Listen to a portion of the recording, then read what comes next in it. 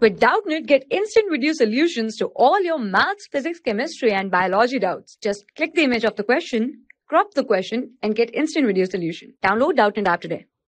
Hi guys, here is the question.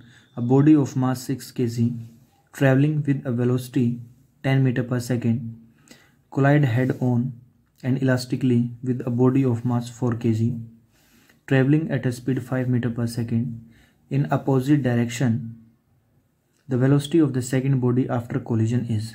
So guys, this is the question of simple linear momentum conservation. M1 is given as 6 kg, U1 is 10 meter per second,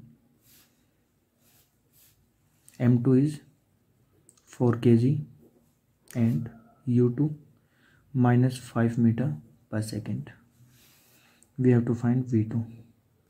Okay, so guys, V2 we can write from momentum conservation U2 M2 minus M1 plus 2 M1 U1 divided by M1 plus M2.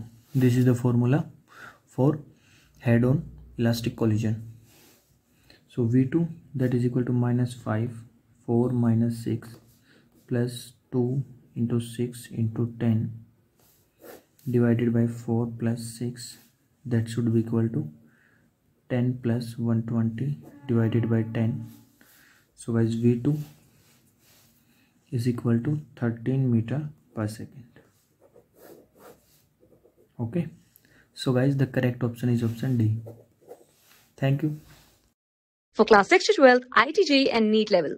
Trusted by more than 5 crore students. Download Doubtnut app today.